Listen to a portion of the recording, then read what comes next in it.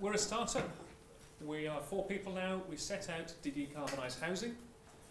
We later decided that district heating was the right way to do this because any individual house is just too small and too annoying and not worth the effort of bothering with. So heat networks, traditionally it's all about the pipes, steam and self-acting controls. Maybe if you were lucky you got an electric pump and some powered controls. The people who designed those were stupendous badasses because getting that right is difficult. You can't see what's going on. You have no idea what the consumers are doing. That is years of hard graft to work out how to control this stuff. We thought we'd cheat because technology is almost free now. So let's take an energy network from the heat source right up to the radiators, including all the consumer controls, all the retail interfaces. So we have a system. It is one system. You can see what's going on. You can prod what's going on. You can take control of what's going on so that we can learn about this stuff. Residential. We have space heat. We have hot water. Space heating, I have an emitter. I have some ventilation load. I have some internal short-term storage, and I have some heavyweight, longer-term storage in the building. Notes? Yep. What game should we play with our system? Well, if I'm a developer, a house builder, SAP BREDM is my rule. It's the first law of thermodynamics. It doesn't matter when you take it, how fast you take it. It's 3.48p a unit, and that's that. Consumer side, my own tariff, again, it's XP a day and it's XP a unit. I don't care what it is, when it is, how fast it is, what colour it is. First law of thermodynamics. So how this plays out is with on and off. Now there are shinier and less shinier ways of doing it, but the game is basically, I want as much as possible, as late as possible, to just keep me long enough, comfortable long enough while I'm in the house, and then let it go cold again. Because there's no cost to that. If I keep it hotter than it needs to be for longer than it needs to be, that'll cost me more money. So this is what we get. If I take my averagely crummy house, okay, I rolled in bed at midday yesterday, we've got a reheat burn at 1, and then it cycles every 2 or 3 hours and tops itself back up. We are using those bricks. We are using that plasterboard in a dumb, basic, simple way, but it kind of works. The Swedes, when I showed them this, were horrified. They said it drops 1 degree in 3 hours, in 2 hours, when it's 12 degrees outside. Flipping aura. They're more 12, 24 hours. What does that look like for an energy network? And this is heat, this is electricity, it could be anything. Well, I don't know, we didn't have one, so I stole somebody else's. There's a link at the bottom. Aggressive night setbacks, keep my house cool at night to save me money. Everybody's schedule is pretty similar. I haven't placed any limits in the tariff or on the hardware about how fast you can reheat or what the minimum power might be. So this blue curve, that's what you'll get with these controls. In the morning, you will nail your energy network. If I took my averagely crummy house and I took those 2 or 3 hours of storage, I can, with the red curve, shift that peak forwards, do some preheating and things. But why should I? Why do I care? You've set the rules of the game, and you've set the rules of the game as the first law of thermodynamics. Doesn't matter. This guy doesn't care. Gas, the first law is pretty much true. You don't need to worry about the second law too much. Future energy networks you do. It matters what heat source you're using, how fast you're using it, how hard you're using it, what your temperature and things are. Okay. What do other people do? Well, they don't use a clock. Let's just put a proportional actuator on every single emitter in every single room. I will set the temperature I want, and that'll be that. The building takes 24 hours to cool up and heat down anyway. Why should I bother heating it up and cooling it down? I get room by room zoning. You can fiddle with it. You will get 10% of customers turning up and down, up and down, up and down. Most people are lazy. It's great. You just get a lovely flat heat load that slowly follows the weather a little bit. But it does increase the quantity of heat I'm using, especially in the UK context. It might not be high quality heat. I might be able to use a bigger quantity of low quality heat. And I use quality, not exergy, because exergy confuses journalists. They understand high quality and low quality. So it's just, why isn't this reflected in the tariff that I'm paying? The EU doesn't get it either. The heat pump folks do, the district heating people do. The Energy Efficiency Directive is all in the first law. It doesn't matter what the quality is, just how many units. It's madness. Another advantage of this, and I have stolen one of William Orchard's slides. If you do continuous heating, rather than having your radiators on it flat out for half an hour, or maybe flat out for an hour, or 3 hours, if it's cold. Where do I have a pointer here? Is that pointer? So they will run at whatever the maximum power and return temperature is for a short amount of time, a short amount of time, a short amount of time. I can leave them running longer at lower temperature.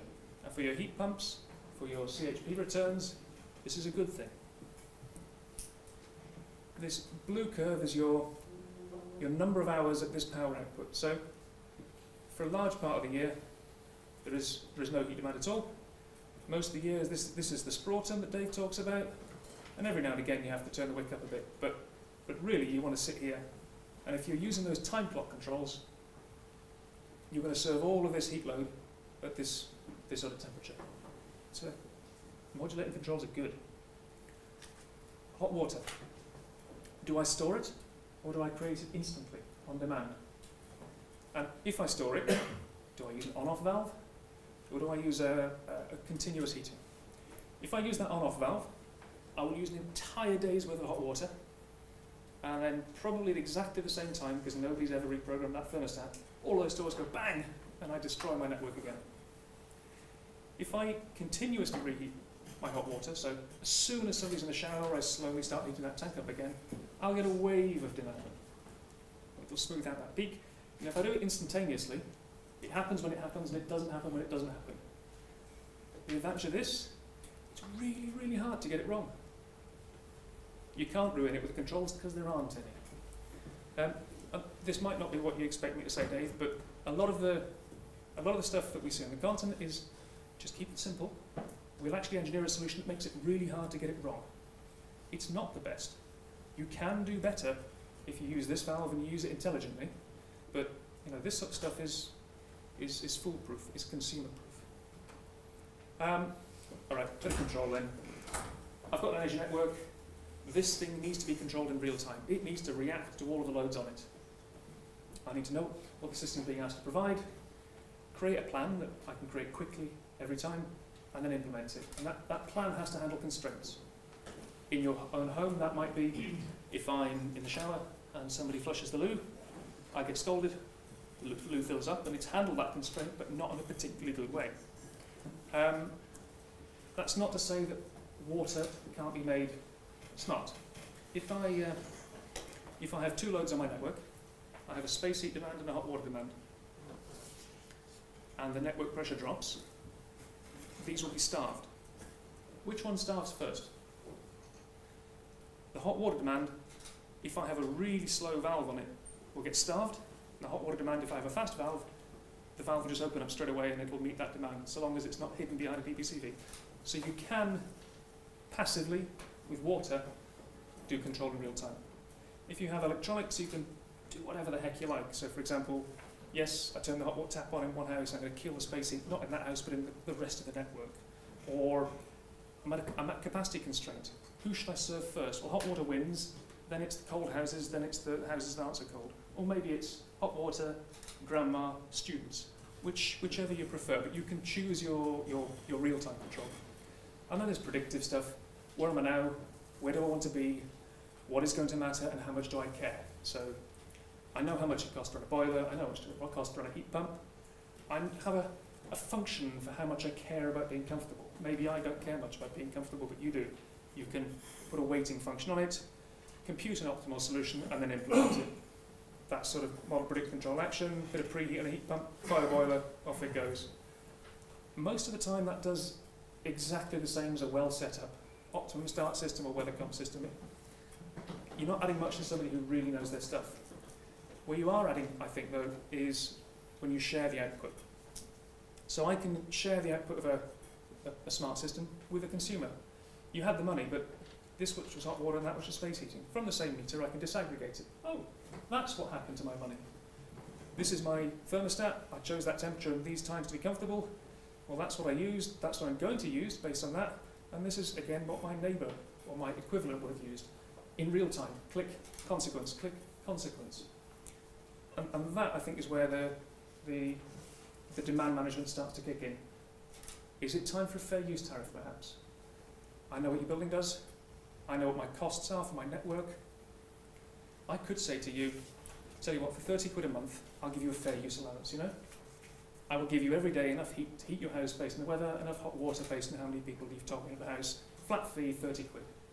Any out of usage allowance, well, that's extra. It's sort of internet, we do traffic management. Mobile phones, we have a fair use policy with the smart, so you can start to do this for heat.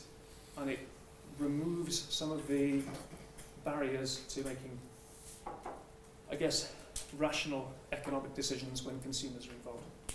So avoid thinking like a gas man. There are some bulletproof steps you can do that don't fail, but smarts will eventually come. And yes, whilst if you manage things, you'll do better than not managing them.